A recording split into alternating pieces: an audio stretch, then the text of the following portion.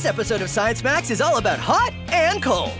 A giant hot air balloon, dry ice, the coldest temperature possible, Absolute zero. and whatever this is. Blubber suit!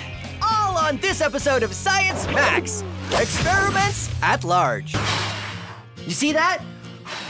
Carbon dioxide gas.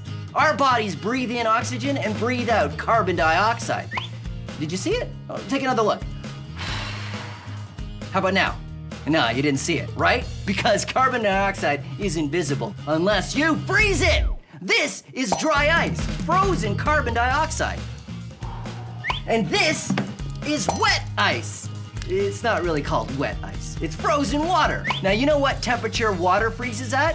Starts with a 0, ends with a, well, it's actually 0 degrees Celsius. And this freezes at negative 79 degrees Celsius. It's much colder. I have to hold onto it with a glove because if I held onto it with my bare hands, I get frostbite. So here's the experiment. If I pour some liquid water on the dry ice, will it freeze again? Let's find out.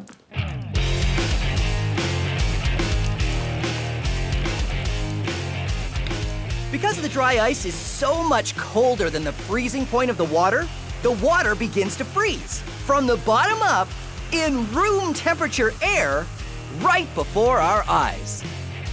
Whoa! Totally frozen! Cool! Cool.